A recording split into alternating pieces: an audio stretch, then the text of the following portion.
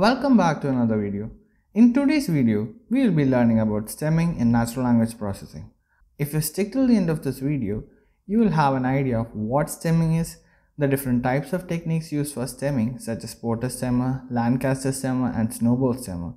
And I will also be explaining this using Python code so that it will be easier for you to understand and implement stemming in your next NLP project. If you are new to the channel, please do hit the subscribe button and turn on bell notification to stay updated. Stay tuned.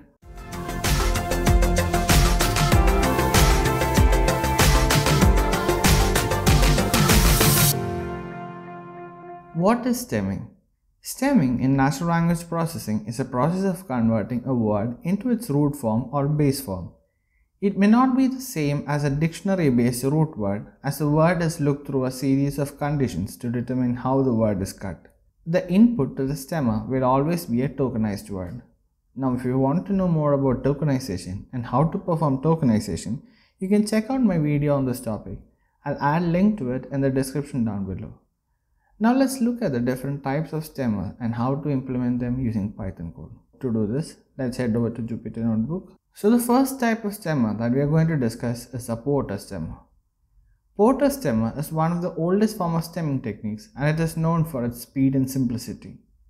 Porter Stemmer converts a word into its root word by stripping off the suffixes of the word. It uses a rule to determine whether it is wise or not to strip off the suffix. Let's see how to implement it. Now, since it's from the NLTK package, let's first load the NLTK package. And then let's import the Porter Stemmer.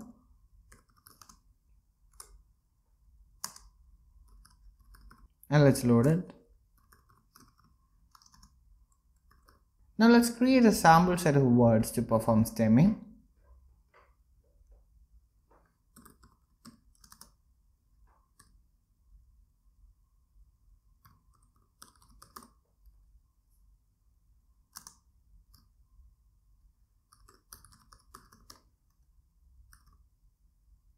Now that we have a set of words, let's perform stemming on it. So I'm going to print the original word along with the stem word for a better understanding. So I'm going to do that using a for loop.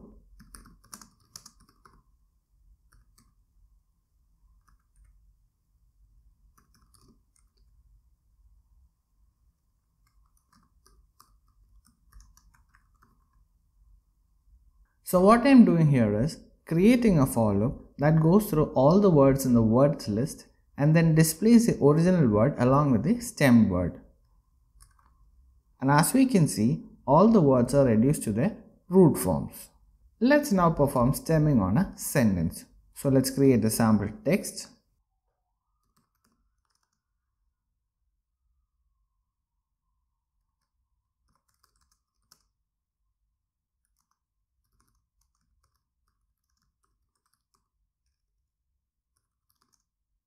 So as I said earlier, the input to a stemmer must always be tokenized text. So let's perform tokenization on this sentence and then stem it.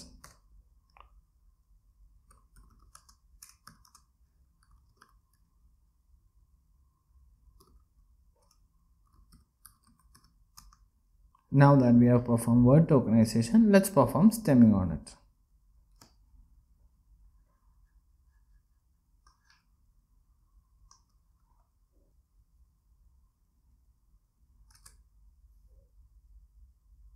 The next stemmer that we are going to discuss is the Lancaster Stemmer. The Lancaster Stemmer is a fast and more aggressive kind of stemmer, and as a result, it may overstem the words. To perform stemming using Lancaster Stemmer, let's load it from the NLTK library.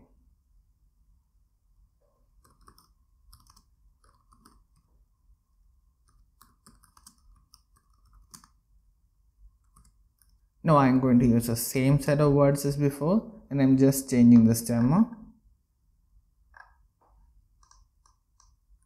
So over here instead of Porter it will be Lancaster. And as we can see, all the words are reduced to their root forms. Similarly, let's perform Lancaster stemming on the sentence.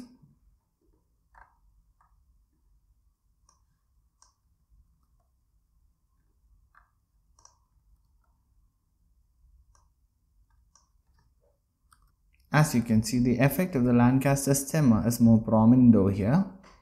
Now finally, let's discuss about the Snowball Stemmer. The Snowball Stemmer is an advancement over the Porter Stemmer, as you can map non-English words also. It is also faster and aggressive than Porter Stemmer. Let's look at how to implement the Snowball Stemmer. So let's load it from NLTK package.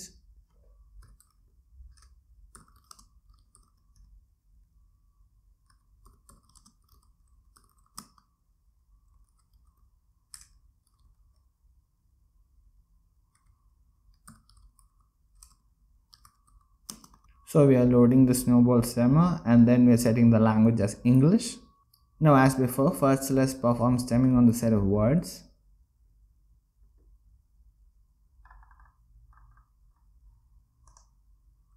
I'm just changing the stemmer here.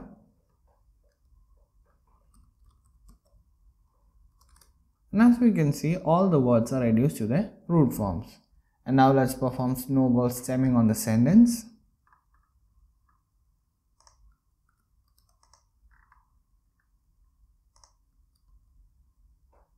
To make the difference between the stemmers more clear, I'll put up a screenshot of the sentence that we stemmed using the 3 different stemmers. So now you can easily understand the effect of the 3 different stemmers. That brings us to the end of this video. Hope you got an idea of implementing stemming in natural language processing. Don't forget to subscribe to this channel if you found this video useful. Thank you for watching and see you in the next video.